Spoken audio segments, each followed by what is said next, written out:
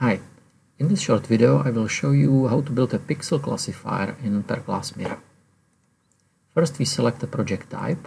We have a scan from SpecImFX camera. We can define a directory where our scans are located, and we can select computational device. I have a GPU on this machine, so I can select the GPU. Here we have the environment of perClass Mira. And we can drop in a new image. We can add image to project, right-clicking in the image list and selecting scan. The scan will be loaded and corrected so that what we see is reflectance. On the right side of the screen we see a spectral plot. We can use the mouse wheel to stretch the range of the plot. You can see there the RGB lines that allow us to make a false color image by selecting specific bands. This data is from a near-infrared camera from 900 to 1700 nanometers, so this is just a false color view, not a real color of the objects, but it can help us to label different types of material. In this image we can see some product. There are two types of nuts and different contaminations that are appearing on the sorting application, such as nut shells, pieces of wood, stone, leaves, or kernels of olives.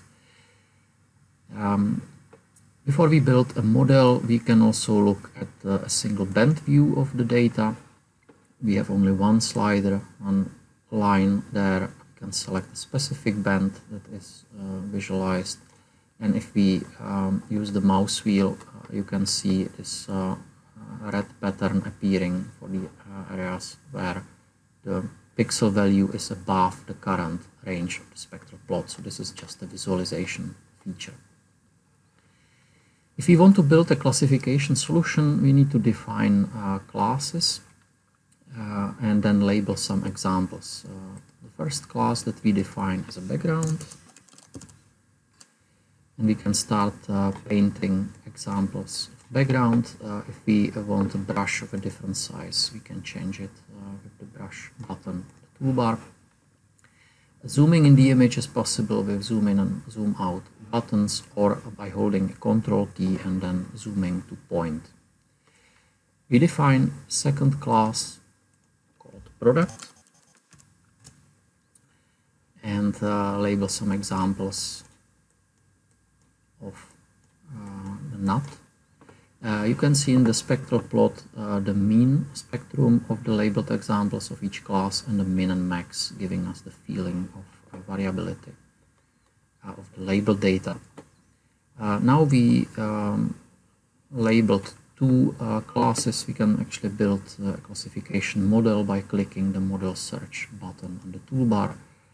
The software will automatically build a model and switch to the decision view that is showing the decision for each pixel of the image. Because we only have background and product classes, we only see green and blue colors respectively.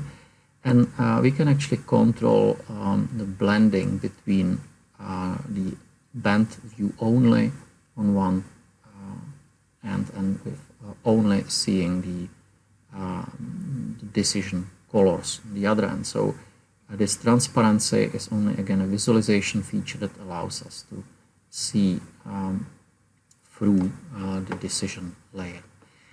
We can switch back to the label view and, for example, add a new class called foreign object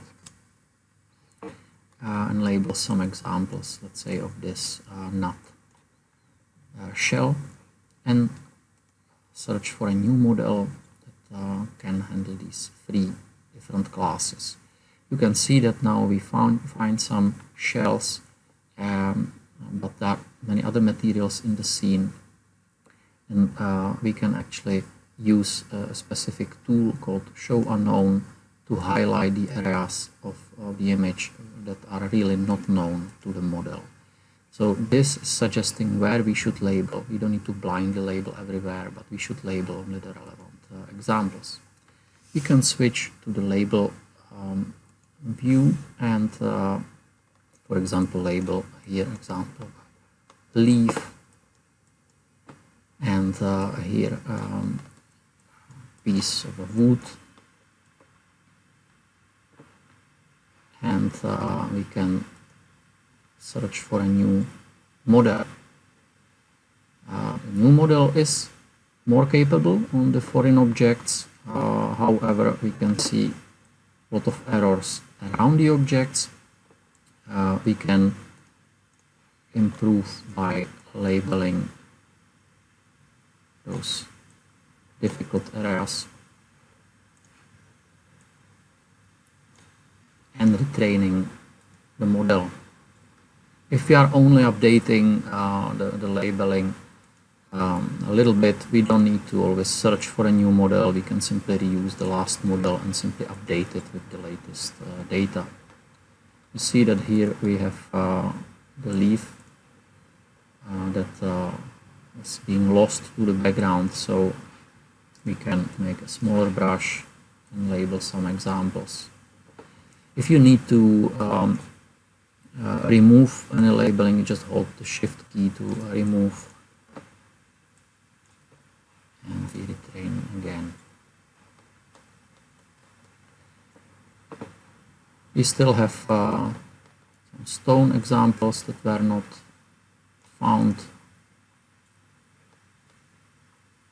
and we may improve in some parts.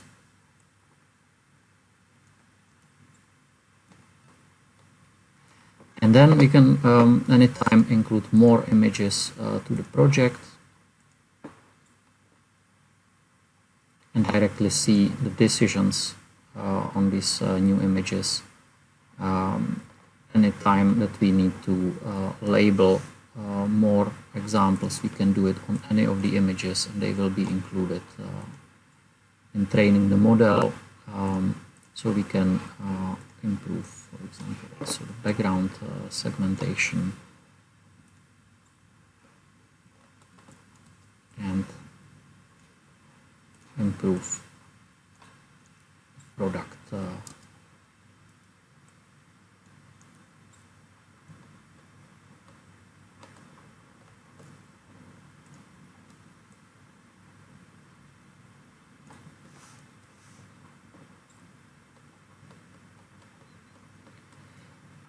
now we built our classifier, pixel classifier, and we can now apply it to more scans, or we can do further analysis on the objects, or we can also export this classifier for perClass Mira runtime and execute it on the live stream of data from the spectral sensor. Thank you for your attention.